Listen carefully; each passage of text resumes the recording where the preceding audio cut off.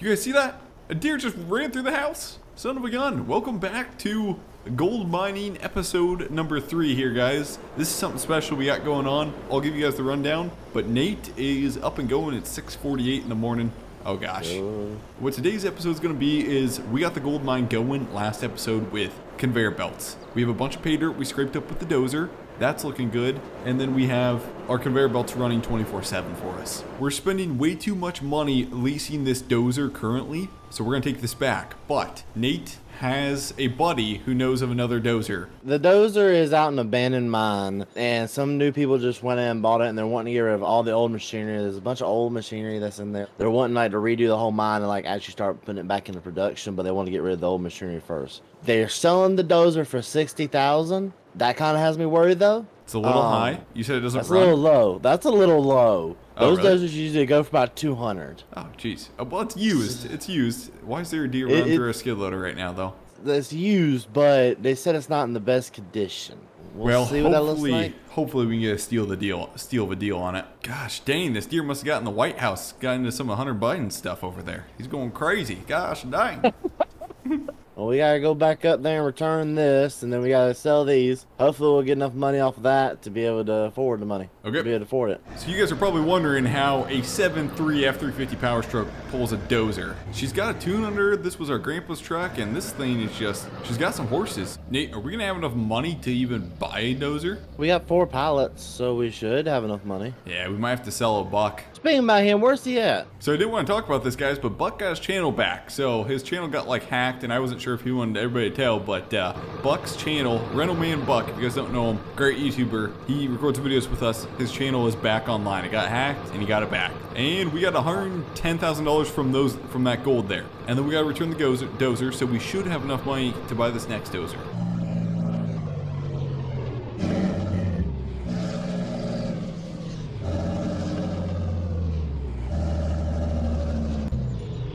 Holy Toledo. Can't see crap. Yeah. Where's the mine? Well, they were mining out of the river like we were. Okay, so this was the mine. What did you say, 19... When did they stop mining? About 2000s when they kind of quit. They must have ran out of pay dirt, I'm guessing, if the place is up in weeds right now. Yeah, they kind of ran out of pay dirt type ordeal. I haven't been here much. I saw like satellite views, but I ain't seen much. Like I knew this shed right over here was over here. They literally said you just gotta find the dozer. That's all they said. Oh You just my gotta gosh. find it. Oh yeah, there's a shed. Okay, we're getting somewhere. You think they'd keep the dozer under the shed? Oh, so their gold smelter underneath here. This was their one-man camp over here. Oh my gosh. We're 1 man at a time slow. Buck's got it better than this guy even. Another smelter? 2 smelters over here? 3.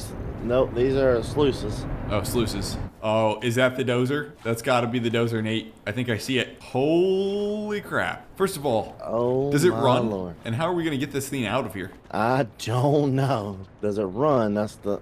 Let me see. Seems like it's on. Make sure it has batteries on it still. Make sure they have charge. This thing, it's a cat? Is it D6 or D7? Okay. It's a D6. I'm trying to give you guys a good view of this thing. So it's a D6. There's so many bushes and so much water underneath here that's tough to give you guys a good view of this thing. But it looks like it's a cat D6. I think it's what they call a high track. So it's got like our other one was like maybe a mid track or low track. This one's like got a bigger track angle, so it seems like it probably has more power. It's got a big blade. It's got, I think, a 6-way blade. It looks like it should tilt, I think. Question is, can we get this thing to start? How much do you know about dozers? Nothing. Like literally nothing. Okay. That was So our you first wouldn't dozer. know. So you wouldn't know for a dozer if 1,200 hours would be good or not, right? I'm gonna guess that's a little high. For a tractor, that'd be a ton, but for a dozer, I think these things just go forever. And I don't know if it's been rebuilt or anything, too. You got the ether? Yep. All right, go ahead. It's the good stuff, the blue stuff. Come on, Nate. Yeah, it's just clicking now. We need. Hey, let's go get a big battery out of the truck like we got at the town. Okay. Okay. Nate's got the battery. We're gonna toss her on the dozer. He's just got nothing for power. I think it's a 12-volt system. I don't know. It's like dual battery for sure. Okay, you want me to spray some more ether? Yeah, spray some more.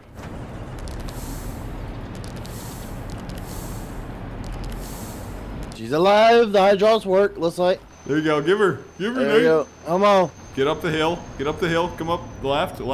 Oh, you got the chainsaw? Yeah, I got a chainsaw. Let's cut down these trees real fast if we You can. got a 60,000 pound dozer. Just push him over, Nate.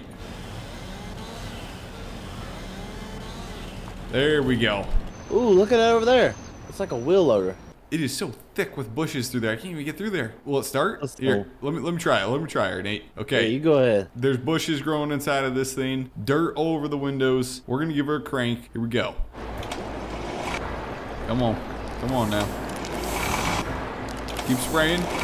Keep spraying. Oh yeah, we're good, we're good, we're good, we're good. Is it gas or diesel? I don't know. It's bad when you can't tell. I think that's a diesel right there. There we go. There we go.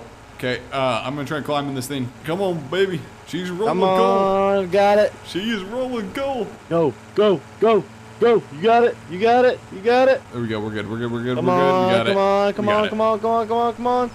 We got it.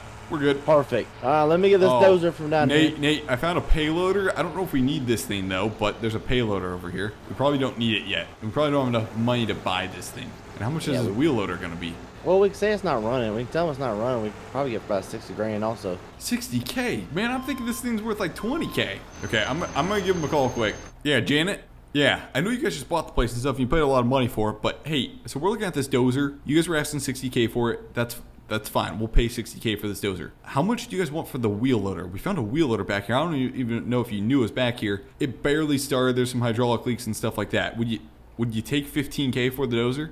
30K? Meet me over on your side. 25K. How about 25K for the wheel loader? Got yourself a deal. Nate, I got him for a bundle, 85K. We paid 25K for this wheel loader, 60K for the dozer. Okay, so we just paid Janet $85,000 for these. Now we just gotta get these things loaded up and haul them back. Now, we got a 40-foot trailer and a 7.3 Power Stroke F350 dually. We are not gonna just haul one at a time. We're gonna try and get both of them on the trailer. Okay, what goes first, Nate? We gotta go with the dozer first. Oh gosh, dude. Because this is why I love Farm Sim. Not that we're in Farm Sim, obviously we're real life, but you can do stuff like this. Can we talk about how perfect this dozer just fits up here? Dude, she is gonna be squatting. Oh my gosh. What are we looking at? You're good. You're good. Come on. Dude, this is so Direct bad back. for the truck. Directly back. Directly back. Come on. Can you You're not raise? hanging over on either side. Just come on, directly.